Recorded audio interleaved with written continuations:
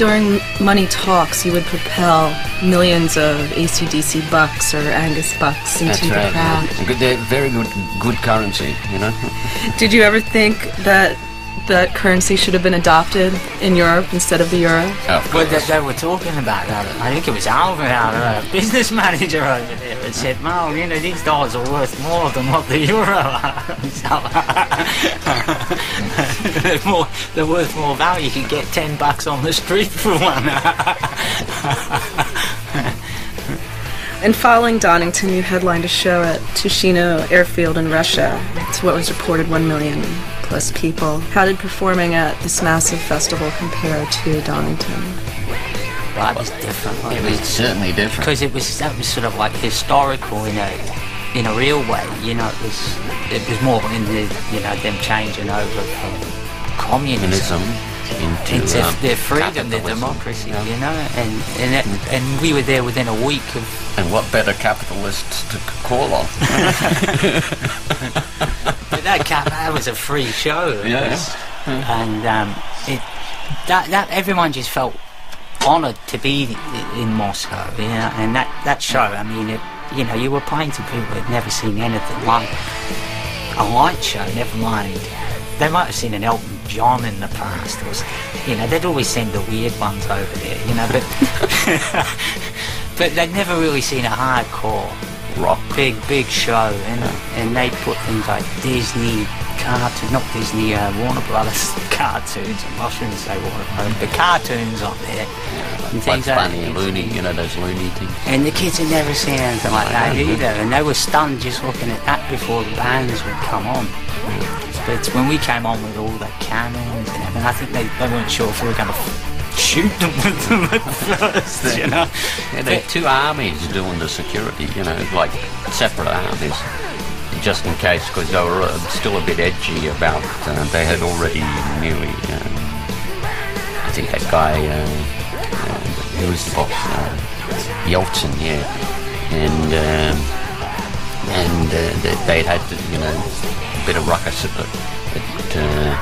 where he lived, I think.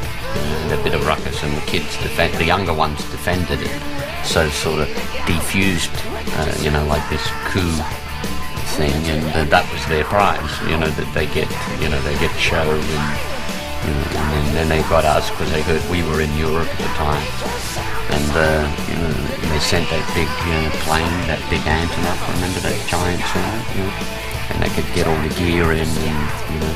And bring us in.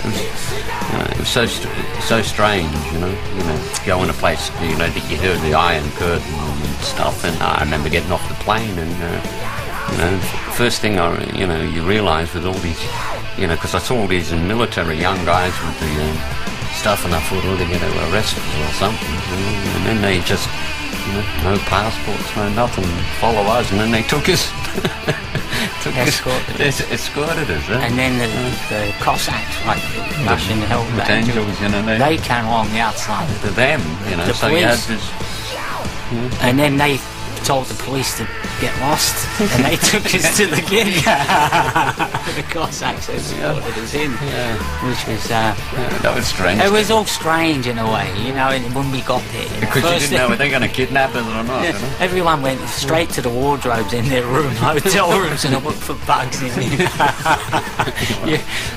Because when we'd gone into the hotel, it was full of, what do they call them, the KGB guys, you know. But they'd all gone American style, you know, they'd have walkie-talkies. Yeah. They were just lined around the whole hotel lobby, and everywhere you walked, all their eyes. It was strange. They had Hawaiian shirts on, but we knew who they were. But when getting back to Donington, you know, I mean, that's it. You couldn't compare the two. That was, you know, you're playing to people that see rock shows every day when you go to Donington, but Moscow was just that little bit. It was more special for in its own way, because, you know, we felt we've sort of made a little bit of history ourselves, because they actually Yeltsin asked the kids, you know, because the students stood behind him. They asked, what can we do? We want to do something for you. And they came back and said, we want AC/DC in Moscow, a free show, and we were there a week later. So they did it for the kids, really, you know. So that was a sort of extra special thing. It wasn't like fun and rock and roll, you know. Yeah, because we were on the KGB hit list before those, you know, things not to have, you know, in Russia. Little boys in school.